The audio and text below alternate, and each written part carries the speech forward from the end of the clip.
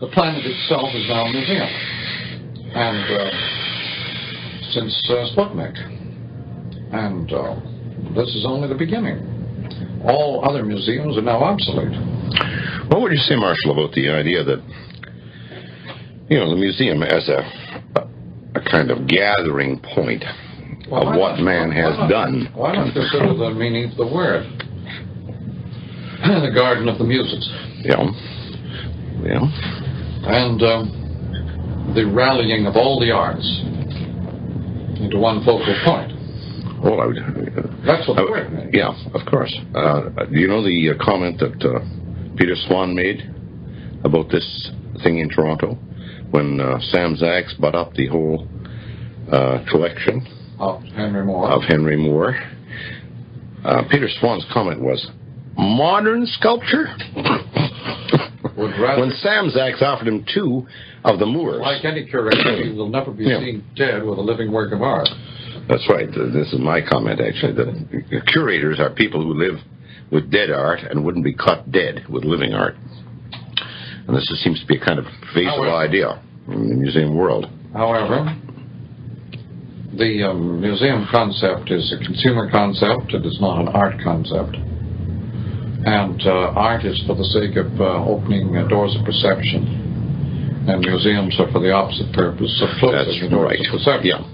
Well, museums are totally dedicated to the idea of the object, per se, you know? The object.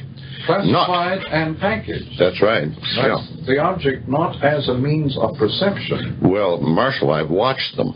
But as a package deal. Yeah. I have watched them take a beautiful thing and put a number on it and put it up in the attic. But remember, this at that point, they solved the problem. Harley, but by the way, Tony, are we recording? Yes. Okay, let's go. You know, let's go. We can edit it later. Tony will edit it later. The other night on, was it Channel 13 or one of the current shows, they had a magnificent story of auctioning of modern art. Yeah. Mm-hmm. And they encountered the problem of the genuine fake. The work of art that is so beautifully faked that most experts are taking in. And from the point of view of the auctioneer, these are the obscenities that must be destroyed. Because they drag down the value of the genuine works.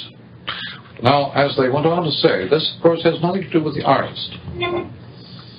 And if a work of art is faked to the point where it has genuine structure and means of awakening perception to form, then obviously it performs the same function as the original and has the same value as the original. And its monetary or market value is totally irrelevant. But this is not the way the museum collector or classifier would observe such an object. It never occurred to these people that these objects have a function beyond that of classified, packaged excellence. Well, of course, this came up with Van Meegeren during the war, where Van Meegeren sold these Vermeers to the Nazi hierarchy, and he just set up in an attic and painted them. Then, at the end of the war, what happened was they slapped him in jail for illegal enterprise of some kind or another. And he said to them, look, I wasn't trading in Vermeers. I was trading in faked Vermeers. And he was not reproducing works that Vermeer had ever painted. That's right. He was creating new Vermeers. It's like somebody being punished for writing new Shakespearean plays that Shakespeare had never thought of. Yeah, that's right. What would happen, actually? It's a tremendous idea. What would happen if somebody... Well, it did happen, actually. Remember early English. Remember the tremendous farce, the tremendous fraud of somebody producing very, very early English literature. I don't know if you know about this. Do you remember? Yes, in the 18th century there was quite a big lot of faking of early Anglo-Saxon. Yeah. Of course, to the 20th century scholar's eye, it was not a very good fake. But the kind of antiquarianism took on a tremendous new meaning about the 18th century. The first big consumer age. Yeah, I think this is, of course, the whole thing is... Classification and collection of antiquities. Package and not process. Package and not process. And also antiquities. Yeah. The idea of the mildewed object being far superior to anything current. Mm-hmm. This, of course, went along with the romantic interest in ruins and in primitivism. Ossian. McPherson's Ossian was a colossal fake of Celtic antiquities. Yeah. Which even got Napoleon all excited. He was a fan of this fake Gaelic masterpiece. Fingal's Cave. By the way, you've got yourself a swell set of overtones for us. Holy cow. Listen to the vibration of that truck, eh? Well, anyway, museums make... Hardy and I once sat down to wait for some curator to come to our rescue in a museum. Where was that, Tom? New York. No, at the Museum of Natural Science. And we said, all right, Harley. I said, all right, Harley, you know that everyone who enters a museum suddenly gets claustrophobia. Now, why? Why is this horrible shut-in feeling suddenly assail the human sensibilities in a museum? Let's work it out. We got a few minutes. And so we just sat there and chatted about it. We solved the problem in 3 or 4 minutes. And the reason is this, and it concerns the very heart of our matter. Museums are laid out in a continuous visual space. Connected space. They have like a storyline at a World's Fair. You've got a route to follow. The artifacts have no relationship to The artifacts themselves are iconic, each making its own world, and they have nothing to do with the space in which they're exhibited. This is the big problem. The clash between the iconic spaces created by the artifacts and the visual spaces in which they're set creates a horrible trauma in the viewer.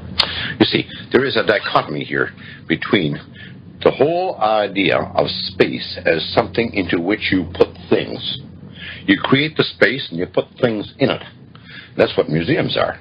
But this is not true about most of the cultures of the world. Because what happens in most cultures is that you have the object and it creates its own space. Well, for example, until Newton's time, it was assumed by all mankind that the eye was a broadcasting system that created the outer world that we saw. The apple of the eye was that center from which emerged all the images that created the outer world. This is the meaning of the phrase, the apple of the eye. In the psalmist says to God, keep me in the apple of thine eye. Keep me on the program. Keep me in existence. Don't scrub me off that there tape, please. The apple of the eye was the broadcasting center. Come Newton or afterwards, people suddenly reversed this and began to think of the eye as a reception center. Not as a making center, but as a matching center. Now, in all other societies, the idea of the eye as a maker of space and a maker of the outside world applies to all the other senses as well. The ear and touch and all these senses create their own spaces and their own worlds also. Smell. But the idea of man as a mere consumer, the tabula rasa, came in the 18th century. The idea that man was merely a container for sensations that poured into him. Yeah. I think this is apropos, Marshall, of my theory about déjà vu. The déjà vu thing has been thought about for a long time as at some point or another you have 2 cows in a field with grass or something or another, and this reminds you of something about 2 cows. And it isn't true. I'm postulating at this point that A déjà vu is a reconstruction, an exact correspondence of the orchestration of the senses at some point or another. It has nothing to do with content. It has to do with the fact that the olfactory, the touch, the eye are in a certain ratio. This is what déjà vu is about. It's also kind of rearview mirror. Oh yeah, but it's situations that match. Well, mirror is a bad word there because this is just the visual immediately. You see, I don't think it's a. No. It's a. If you think about the total sensorium and you think about the possibility of reorchestration of that. I take it that you're part of this dialogue. For heaven's sake, let's make it a dialogue, eh? I'm interested in the. Let me just get over with you on this. Firstly, here's something very interesting.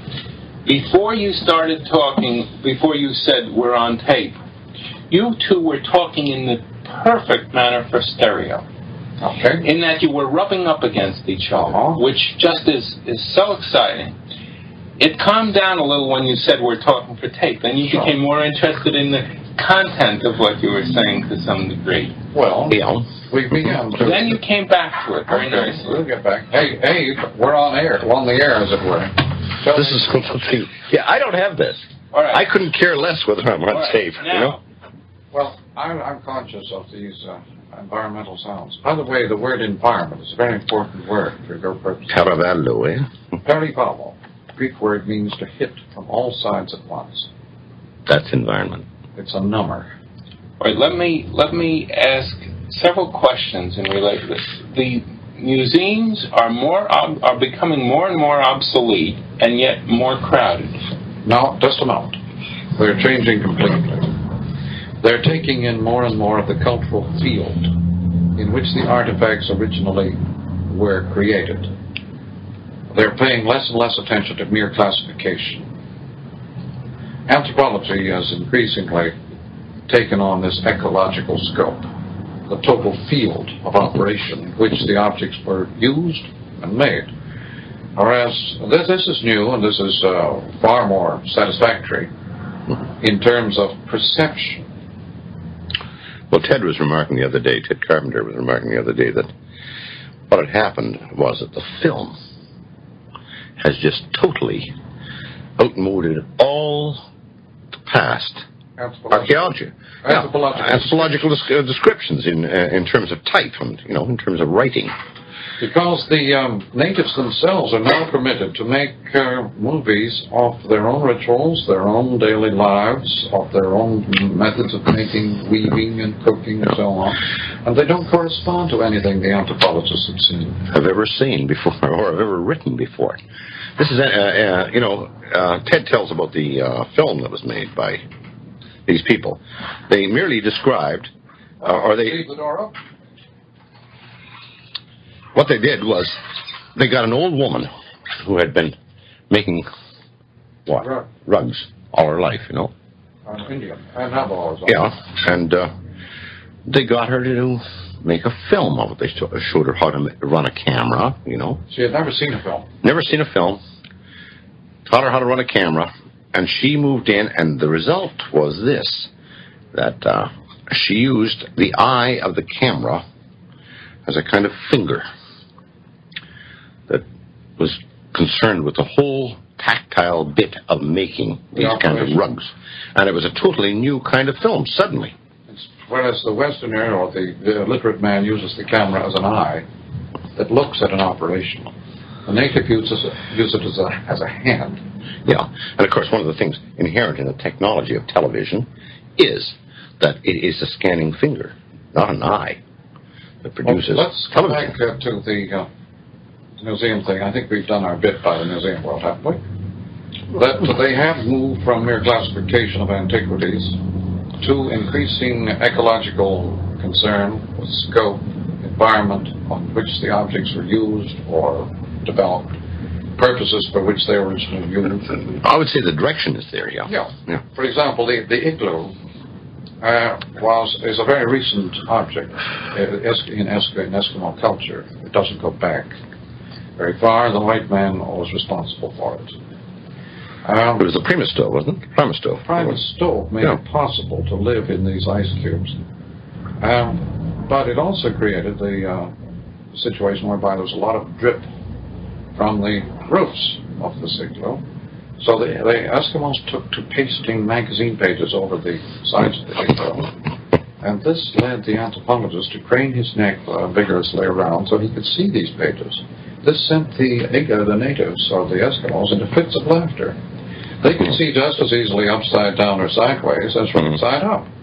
The idea that these miserable anthropologists couldn't see except right side up just entertained them endlessly.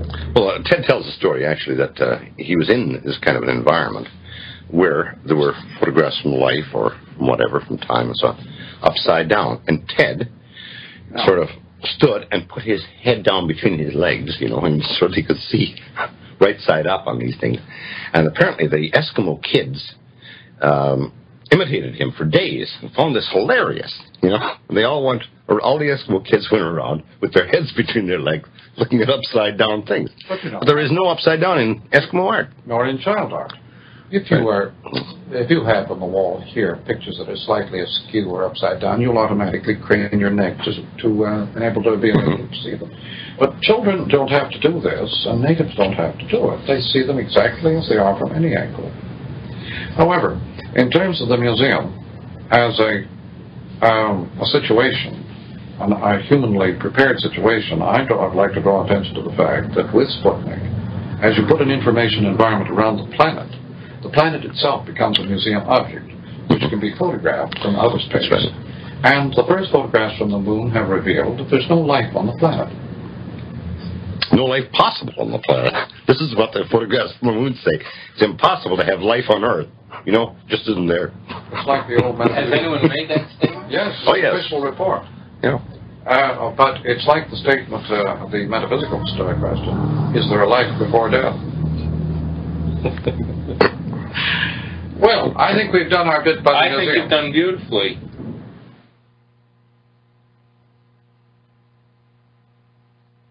Let's turn to the real business. Fine. What do we have on the agenda? We can just keep going. And, well, we have these two slides and the dolly, which we can talk about. You don't have a TV guide. But I could run out and get one. No, you can't. It's last week's.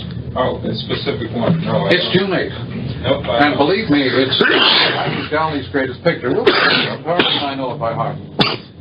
I had it carefully brought it with me, and thanks to the mess I've lived through in the last few the Aldemiro one, the Buffalo one first. The Buffalo one first? Yeah. The Syrah is a different thing. Yeah. Okay. I'm going to take off.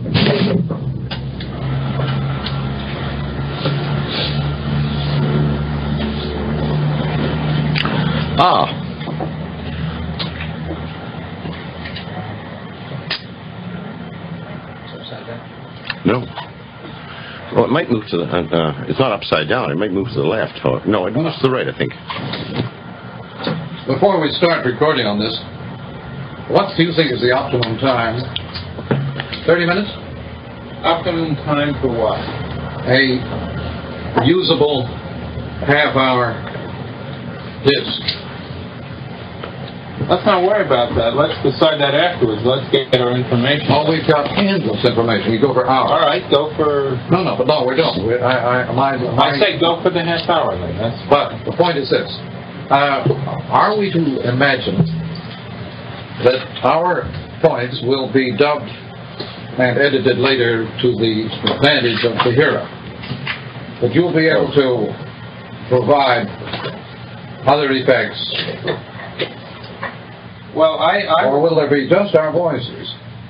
I would say that depends on what you're talking about.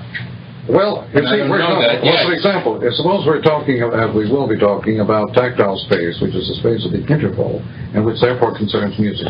One could then illustrate it in various other forms. So, I think you'll find that many of the spaces we talk about will be capable of auditory effects, and therefore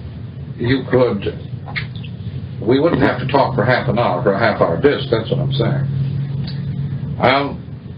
Harley and I have this book coming out called Space in Poetry and Painting. And we don't have the text of the poems with us. I could have brought those too. I didn't realize we needed them. Yeah, you mentioned it, and I said no, but I... See, we have primitive poems that go with the primitive spaces. And... well, I can remember some of them, Marshall. Yeah, well, we'll use them, as we remember them. But they are very much like contemporary poetry. The Ferengeti world is very much like that of the Eskimo poem. Poesy concrete is very much like that of the old primitive poetry. And for the same reason. So we'll mention that. Yeah. But you see, in this book, we move through the spaces from primitive man to the present in both media, poetry and painting, or language and the plastic arts.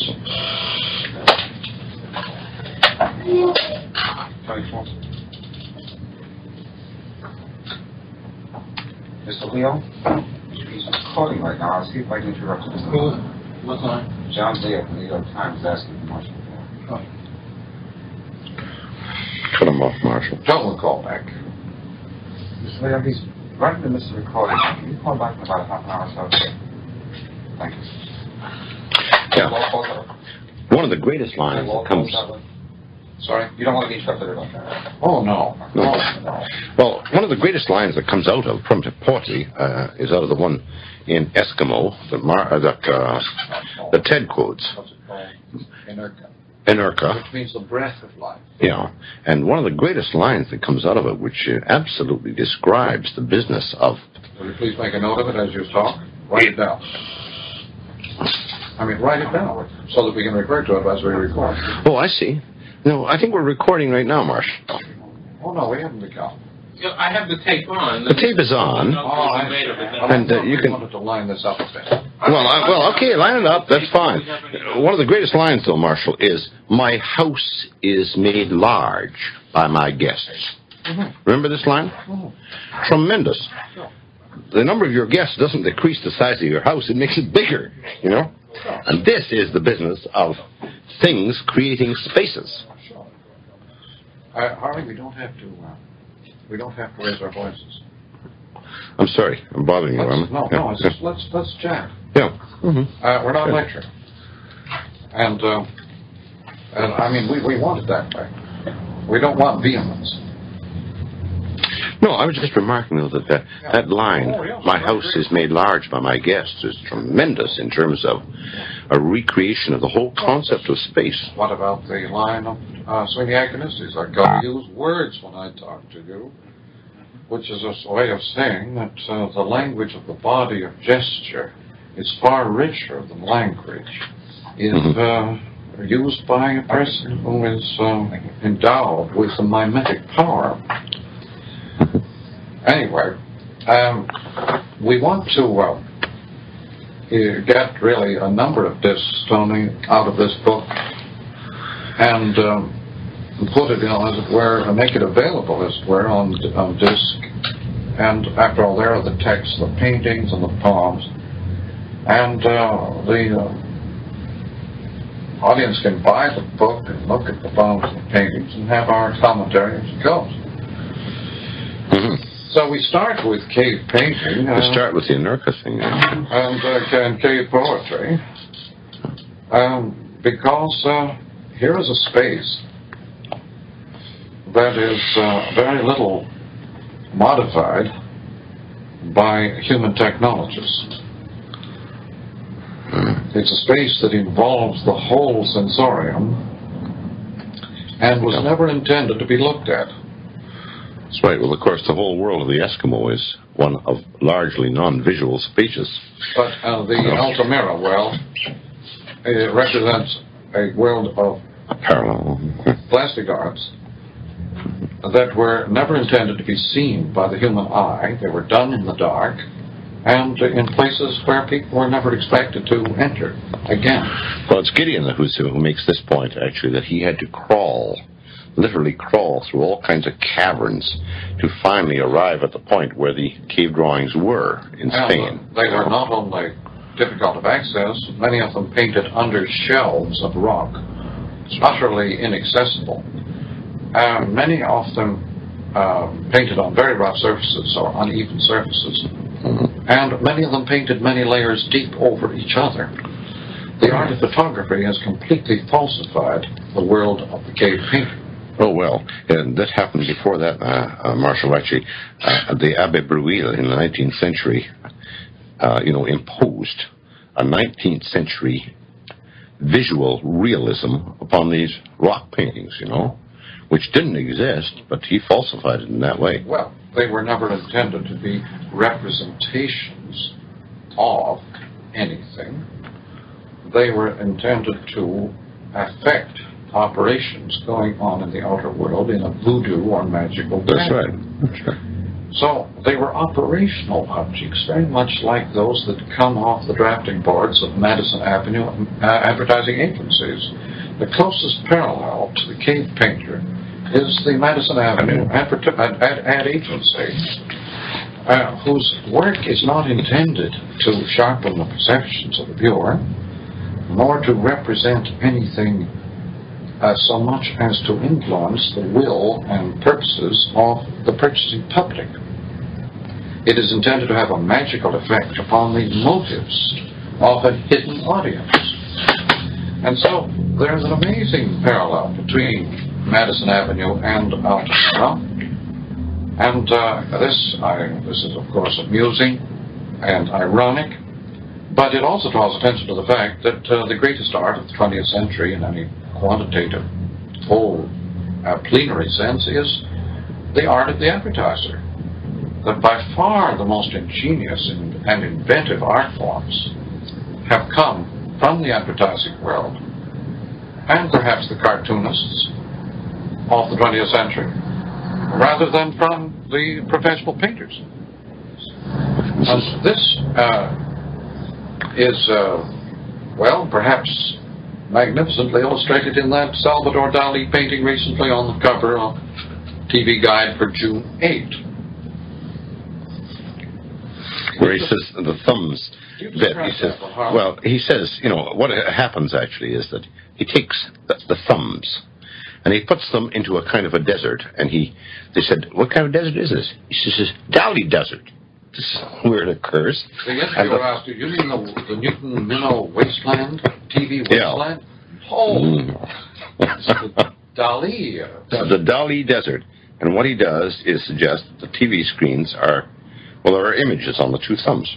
The thumbnails. The thumbnails. Are TV screens, yeah. Yeah, they're TV screens. He says exactly the right shape for TV screens. Thumbs. And the thumbs are represented in very coarse textures, very, very tactile. Yeah, with no relationship to a hand, incidentally. I mean, they just rise out. And they are a considerable distance apart, indicating tactile space, which is the space of the interval. Yeah, and I think we can move in there on the statement of, who was it who said, to the blind, all things are separate. Alec Layton, the anthropologist, pointed out that touch in the world of the blind is not a continuum, does not reveal to the blind person a continuum, such as the sighted encounter, but a world of discontinuities and sudden breakthroughs and suddenness of perception. Touch is not a world in which there is any continuity. But of course this is true of sight, of hearing, and smell, and movement too. You could say actually that the only sense really that is connected is the sighted one. This allows the concept of continuity and perspective and backwards and forwards. And none of the other senses do this. This sense extended to time and the organization of human effort creates the civilized world. The tribal man lives in no such space. He lives in acoustic space, which is a world in which sensation of sound comes from all directions simultaneously. It's a total sphere, without center and without margins. This is the space of radio, of the telegraph press. It's a mosaic, all at once. It's a continuous world, no connections in a newspaper between any two items. but there is a dateline. There's the immediacy of involvement in now. And this is the space of tribal man and of electric man. Do you remember the story the anthropologist told us? I've forgotten his name, in Toronto, who said he was working with Bushmen or somebody, some little tribe. And he took one of these characters out in a jeep, and he drove him through the forest where the man lived. And he took him down onto the plains. And when he got down after a day or so, he found that off to the left, about 2 or 3 miles away, there was a herd of buffalo. The native said, "What are those kind of insects over there?" Because the native had never seen more than about 30 feet away from himself before, living totally in the forest. He had absolutely and completely no sense of perspective. So the idea that off across that veldt there could be some... Well, the eye sees all things right up against the face in any event. Oh, yes. And this is where the child is. When people recover sight after long years of blindness, when they're, by some operation, they're allowed to see again, the whole world is a buzzing, wilder confusion of immediate sensations stuck right in front of their eyes, all colors, all social objects, all messed up. But right in. Page 51 of Otto Lowenstein's book, The Senses, reports this in detail, and is simply a thrilling account of really how we see unaided by other senses. The eye itself, merely unaided by the other senses, can see only flat up against the face. But to come back to the Dalí thing, he was drawing attention to the fact that TV is not a visual medium, that it is tactile. That's right. Well, stress on the fingernail and the touch, the thing of the scanning of the finger of the TV image is an iconic device that renders objects in structural outline and process rather than in photographic realism, and hence the involvement, also the rear projection. But we're anticipating a little bit of Seurat there. Another feature, though, of the film, of the Salvador Dalí TV picture, up in the right-hand corner, there's a bit of brain tissue. It looks like a little can of worms, drawing attention to the fact that in the electric environment,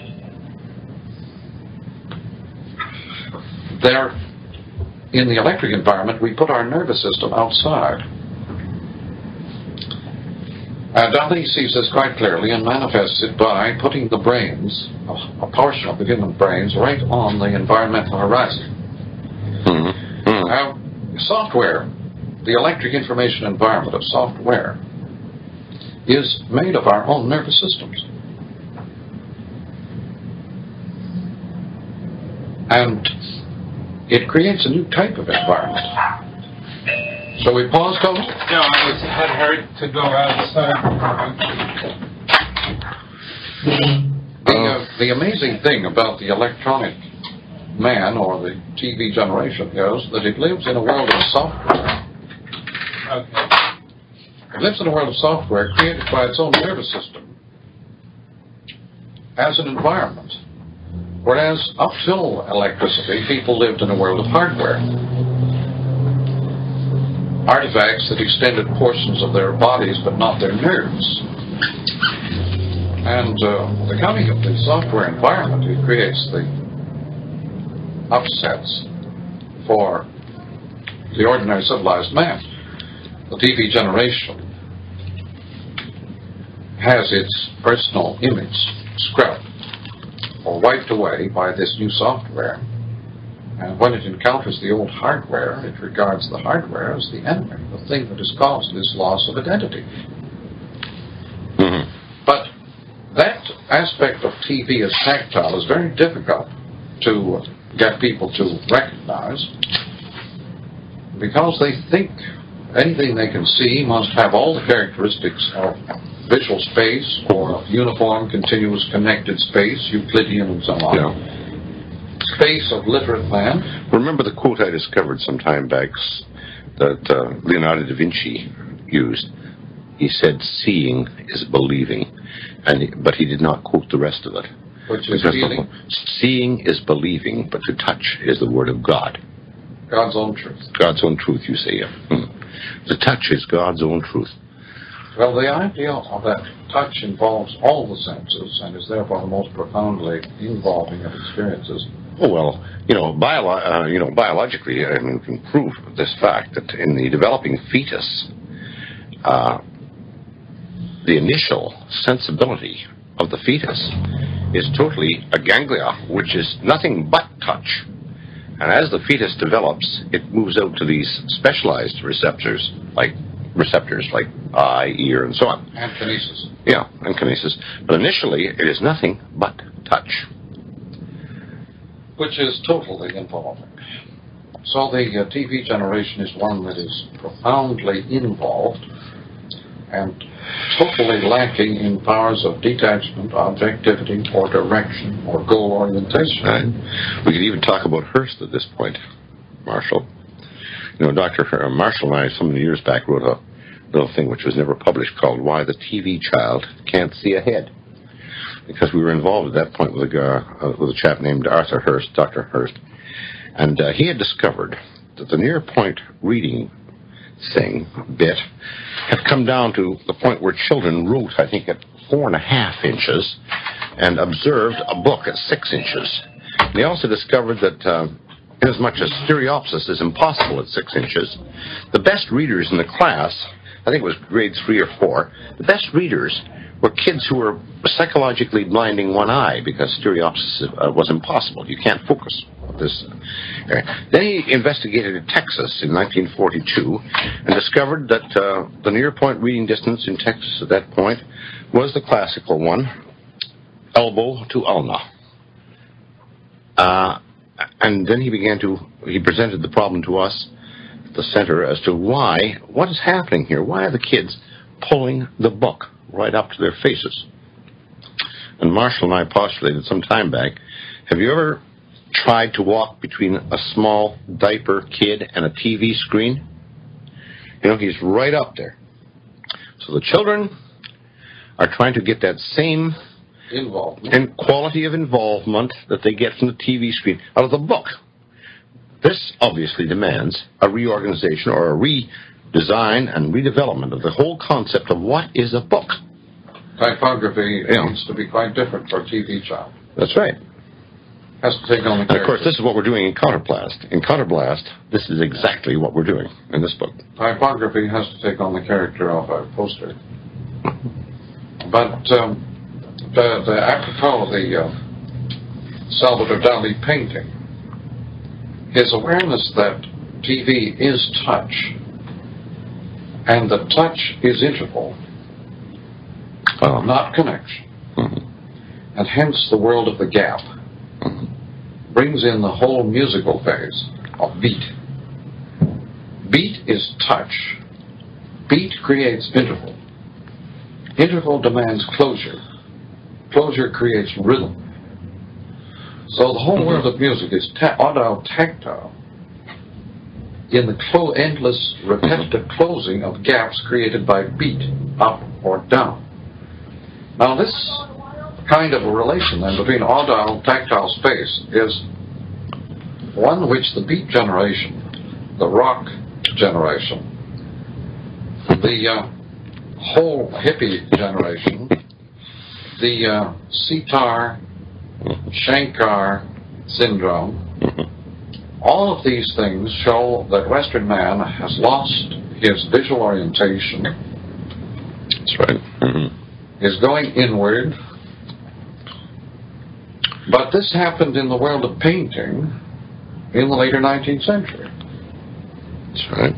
Well, in the world of painting, of course, what we know about Japanese or Chinese painting is the stress was on the interval, not on the incident, but on the interval. And Chinese painting, for example, has what the Western world would regard as vast spaces in which there is nothing. The art of flower arrangement in Japan consists in spaces. I remember Takamura telling us that a Japanese housewife, when irritated with her husband, would never dream of verbalizing her grievance. She merely rearranges the flowers. Isn't that beautiful? It's a thing, you know. But anyway, about this, I can quote the thing.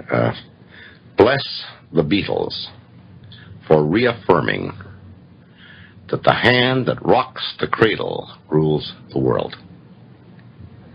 And that's very apt to honestly. The beat Sure. is the beatnik. What's the old saying? The beatnik is a rat. No. The beatnik is something that is chickened out of the rat race. He's a cat who's chickened out of the rat race. A cat that is chickened out of the rat race. But Surah, your favorite. No, well, Surah, yeah, well, Apropos TV. Yeah. Well, of course, Surah, by using his techniques of divisionism and pointillism and so on, what he did was totally anticipate quadricolor reproduction and the whole bit of the technology of television, of color television. He was painting television decades before there was. That's right, in 1892. Paul Klee was painting TV aerials decades before TV. You know, calling whistling machines and so on. That's right. Forgot Mozart and Bach were programming the Industrial Revolution by their metronomic beats a century before mechanical industry got rolling. And all artists anticipate so-called realities by decades, simply because they live in the now. Was it Wyndham Lewis who said art is a detailed history of the future? Because the artist is the only person who lives in the present. If you know how to see the present or sense the present, you can anticipate the future quite easily. The future of the future is the present, in other words. Yeah, another way of saying it is that most men look at the past, extrapolate it into the present, under the illusion that they're looking at the future. When Don Quixote became saturated with the new products of Gutenberg technology, medieval romances got into print right away. He rode off madly into the Middle Ages, seeking the enemy way back there. Well, maybe, Marshall, we could talk briefly of this idea of abrasion. You know, historic interface. Yeah, of interface, and the fact that historically you can find that the periods of greatest creativity lie when, or occur when one culture comes up against another. I remember our thing on Hieronymus Bosch, 15th century, where he's in the medieval thing, and what he did actually was he painted, or he created the space of Renaissance times, which is a proscenium arch stage. And then he peopled it. A real container. Yeah, a real container. But then what he did was to people it with kind of, or to put in kind of medieval icons and all these strange monsters that he put in there. And created sheer horror. That's right. The same thing happened when Kafka, you know, the metamorphosis thing. What he did was create a very little mundane space in which the little clerk went down to work every day, and Kafka creates this space very carefully, and then suddenly the little clerk turns into a cockroach. The metamorphosis of interface of one culture against another. That's right. At the present time, one of the greatest interfaces of all time, the new electric software interfacing with the old 19th century hardware, or the old Greek or Roman hardware, as far as that goes. The book is hardware. This interface creates such a loss of identity that the Kafka thing seems rather trivial. Oh, yeah, but I mean, he was writing quite a long while back. You know? Our children today are dedicated to the proposition that the individual must cease. That private life and private identity is an evil thing, must be wiped out. And they take severe measures to attain this end by chemicals and by various aesthetic regimen. This desire, this is remember the sentimental primitivism of say, the Thoreau period.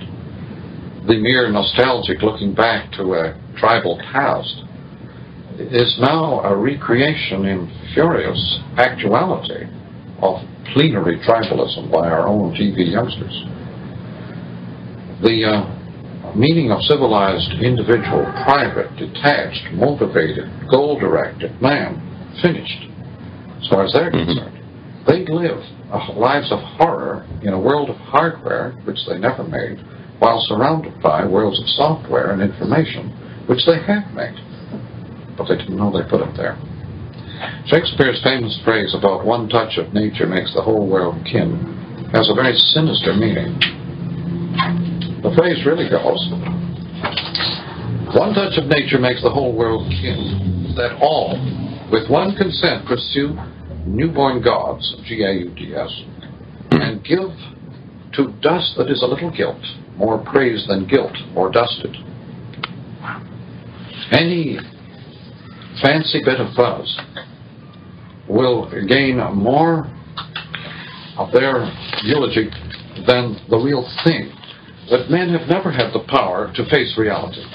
They've always been taken in by the dusty, showy, gilt-covered object. That humankind, as I just said, can bear very little reality. Well, this is a part of your remark, actually, that no one sees his environment, right? Same thing? Joyce's phrase for it is at the top of page 81 in Finnegan. As for the viability of econos, they are, when invisible, invincible. The vehicle or the environment, when unperceived, which is the normal state of such environments, exercises an invincible tyranny over the human sensorium. It twists and distorts every mode of perception without people even knowing what hit them. That's right, but this then is the function of the artist, too. The artist's job is to untangle that mess and to give clear images of what is really going on in the environment. So that the artist, actually, at that point, has a tremendous sociological function. Sure. Survival function. Without him, Let me stop just for... So here it is. This is McLuhan 2 years later in Tony Schwartz's studio again. The date is June 20th, 68. Okay. To a whole batch of their spatial orientations, their horror of maps and of street signs, etc., etc., which, incidentally, is characteristic of a great deal of New York. Tony just said what Tony always says. I want to show you something. I want to show you. Yeah.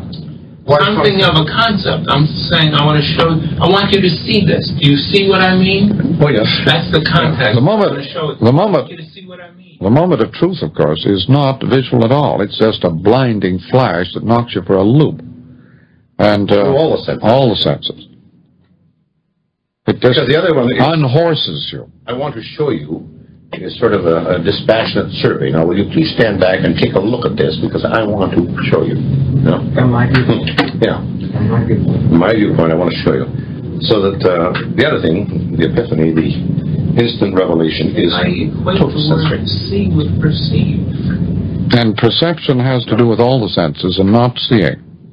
I mean, in the sense that when I say, do you see this, I'm just, But don't you know how often people say, but do you feel it? Do you really get it? I don't think you're getting it. You know, this feeling meaning you can see it, but are you getting it? And this digging it, you see the new term, dig it, man, means all the senses.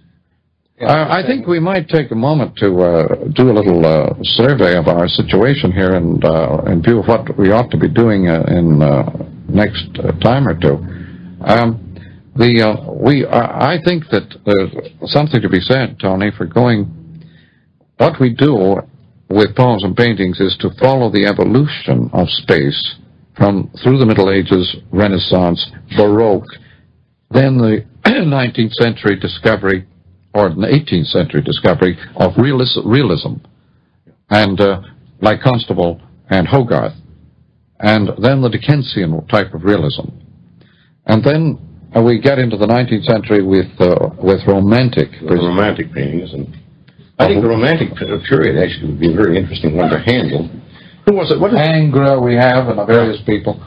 Remember, who is the fellow we read? The Sublime and the Beautiful. Remember this distinction in... Oh, yes, Lessing. No, it wasn't Lessing. No, that's not. Well, that's Burke on the Sublime and the Beautiful. That's right, Burke, yeah. But Lessing was on his romantic back view of classical art. That's the Laocoon thing. The Laocoon. But we have, you see, all this, we do this fairly careful spatial analysis of the stages of Renaissance discovery, first of single visual space, then the Baroque discovery of dual visual space. They discovered simultaneously the point of view of the sitter or the viewer and the light source. They used two points of view in their work. The light source as a point of view and the viewer as a point of view, which creates that weird aura of the Caravaggios, that haunting quality. You endow the object with an aura by giving the light source the authority of the viewer. And so we have some pretty exciting stuff, and it comes out in the poetry and the painting beautifully, simultaneously. But I don't know how much of it we should use. Do you think we ought to do the whole run? What the purpose of the record as such is it to support the visual things you have? No, I think the object is to allow as much as possible to create a platitude that will stand on its own bottom or sit on its own side and be usable. Tear on its own table. And that was one of the crazy metaphors last night in this round table.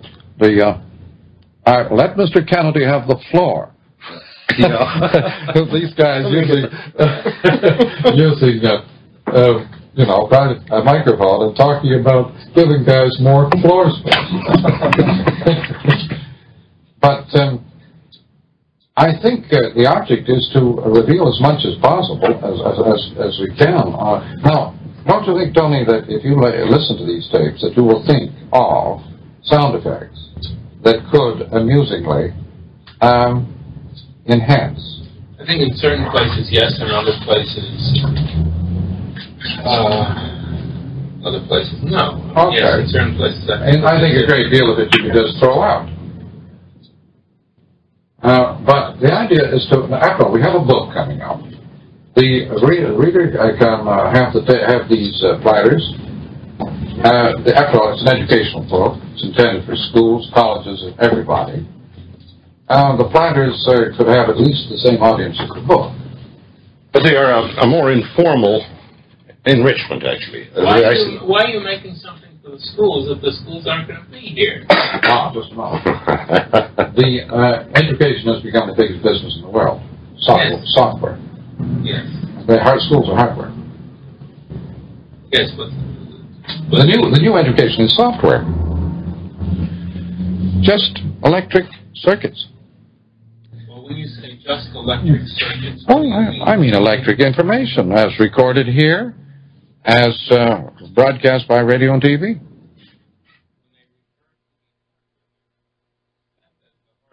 No, this isn't hardware anymore. That which is tied to circuitry is not hardware. This is because it's an extension of the nervous system. No, it's an extension of our nervous system. No. In a certain degree, yes. But you can see that it's possible eventually to dispense with it and have the image without that little box. Is the phonograph hardware? Yeah, because you used to crank it. No, I mean as it became electric. Look, most technology is hybrid. Did you ever know that the internal combustion engine was a mixture of gunpowder and electric circuit? The old musket, the explosions in the cylinders were based on the old musket, crossed with electric firing systems. Now that's hybrid. Most technology is hybrid. This is hybrid. That's hybrid. Our schools will continue to be hybrid, except that they have books are hardware. Print technology is hardware. The photograph can be a hybrid insofar as it uses electric means. I'm curious, why do you call the book hardware? Because Gutenberg technology, movable types, is the prototype, the very matrix of all assembly lines. You'd never have had a motor car without Gutenberg. And furthermore, of course, the book allows for the dispassionate kind of survey on it, which separates it from being literally an extension of that. This is an extension. The book is not. The cultural attitude toward the book was that it was a separate thing, just as for 500 or 600 years all art was a separate thing. Yeah, it was not part of life. You spoke of art as if it had some... See, you can say this, I'm just trying to understand this. You can say this is an extension of man in that it's taking anyone's ear in Europe that's going to hear you to that point. And his ear is now there, and we can, through the record, transfer what he can hear. Well, the telegraph. The telegraph extends our nervous system. Our nervous system is electric, you see. All right, but now, if someone's reading a book over that microphone, is it software or hardware? Software. Because the moment you return to the auditory, you're in software. They're pre-print. They're pre-technology. They harp. His reading of the book Aloud. becomes software. Aloud becomes, the talking page becomes software. Sure, because the recipient mind is highly involved in this in a very different way than it's in the book. The harp, the Pete Seegers, software. See, the people generally refer to hardware and software in the business. Oh, wow. The hardware being the razor and the software being the... The software is a term from computer technology. It never came in before to the computer. They mean programming, environmental programming by circuit. The content of the hardware is the software. It isn't really content, though. Or the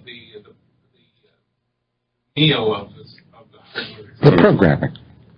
Yeah, programming. But the programming tends to go over hybrid style over other media. As, for example, movies on TV.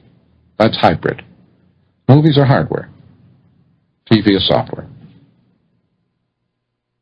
The camera, the shutter, hardware. TV has no shutter, no hardware. So how are you using the word hard and soft? Oh, hardware just means visually organized spaces, visually organized technologies. Fragmented.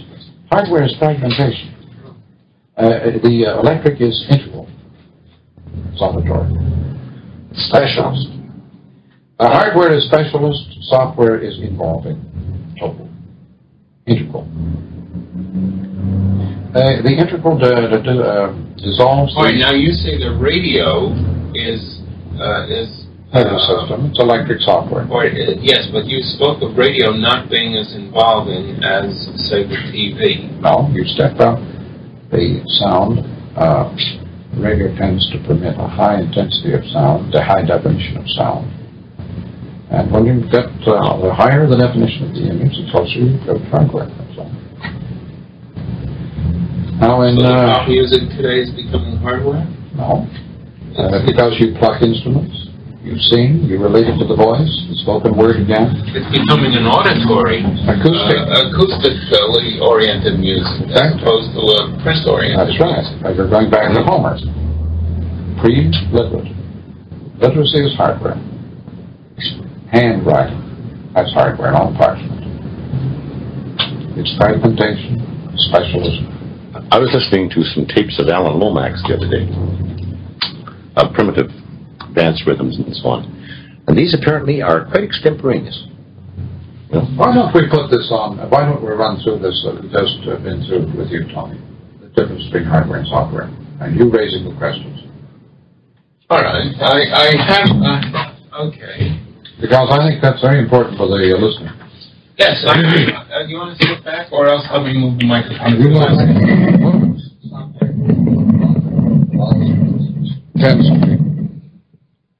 Yeah, you just raise a batch of questions about hardware and software, and we'll... I'd like to know what you refer to as hardware and software and why. Well, are we on the air? Yes.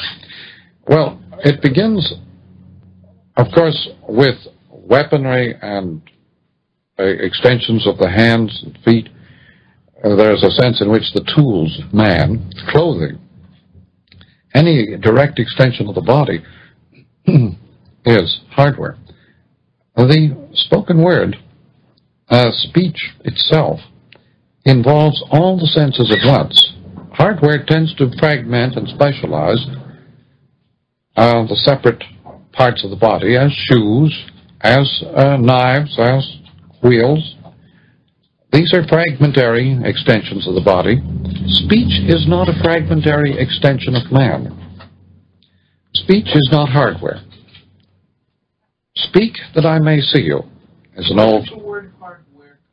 Oh, well, it's a recent terminology from classified catalogs of Why is the industrial. Store, it's industrial. Is the hardware store a hardware store because it has catalogs that you can select material from? No, because it offers extremely specialized, separate, fragmented objects.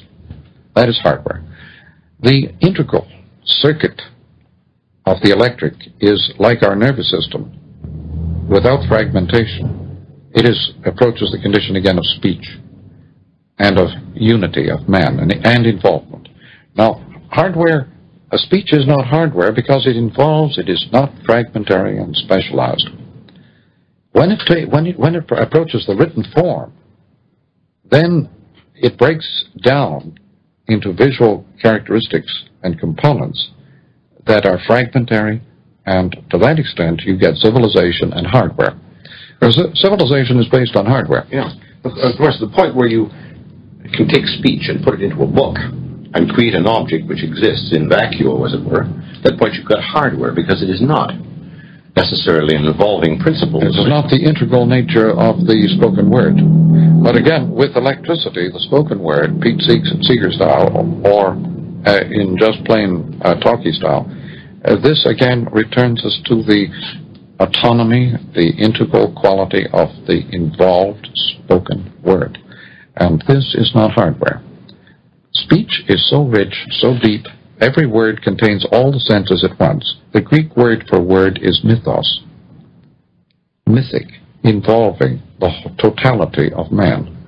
The very idea of the word, the logos, is so involving of all the senses and of all knowledge that it has an integral character utterly alien to hardware. Hardware is specialism. It consists of written, the quill, parchment, wheels, knives, shoes, weapons, clothing, all kinds of specialized ways of extending and amplifying our physical powers.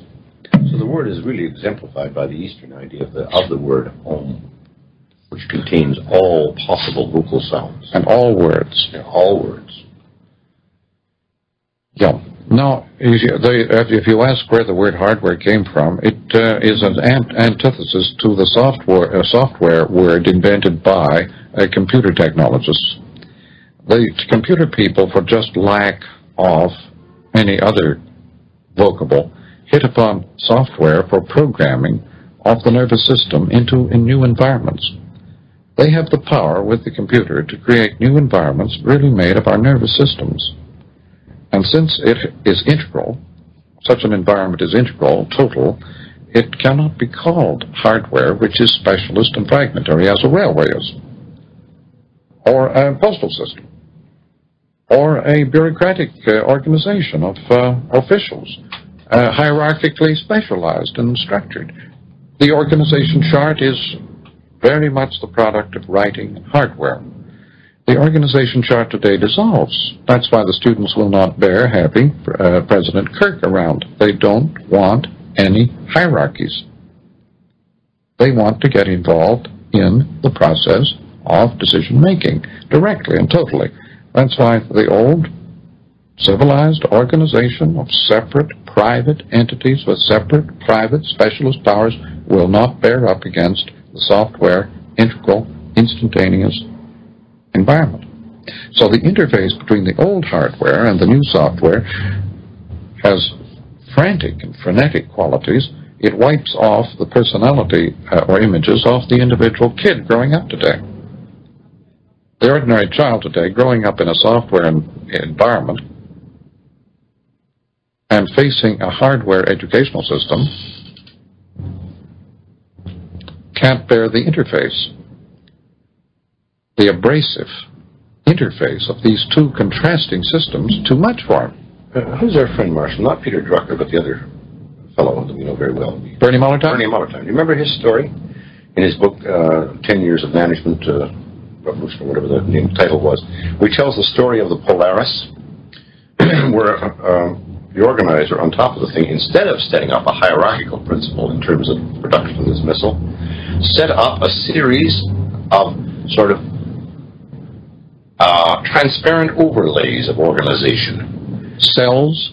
One was concerned entirely with communication, as a matter of fact, making sure that everybody knew everything that was pertinent to their particular job, and also ensuring that all the possible information from around the world could be fed into this organization. So it's a totally different principle, I think, of organization, and very oral and very tactile, kinetic, and not visual in the hierarchical sense. Well, the old image of organization used the term staff in line, borrowed from military structures. And military structures were the sort of acme of literate hardware extended out into the aggressive world of operations. And staff in line won't hold up anymore under electric conditions when the people lowest down in the hierarchy can have access to just as much information as the president of the company at the same moment. That's what's creating such a mess in our political lives. With TV, every night becomes election night. A very funny example. The fact that the worker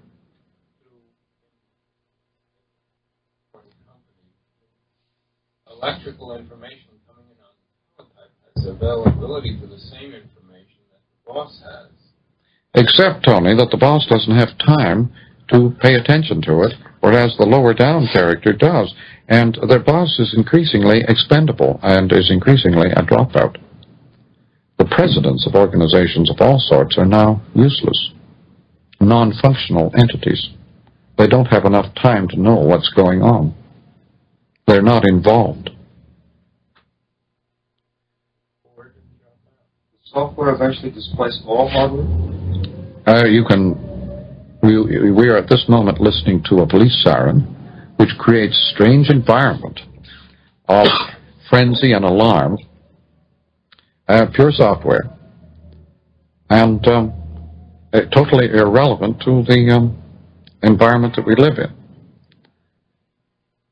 But that's a sound that does create its own space. That's very involving. Yeah, creates a space around it. So. The guys are going to have a Coke or a cup of coffee somewhere, so they turn on the siren.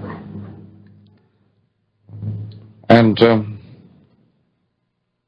the principle of software as an extension of our own nervous system, I think, will stand up when you consider that all hardware, all weaponry, all tools and instruments are extensions not of our nerves, but of our physique, our skin, clothing, our arms, knives, hammers, saws, swords, spears, and of course, when weaponry goes into very high definition, clothing goes into very high definition, you have medieval armor.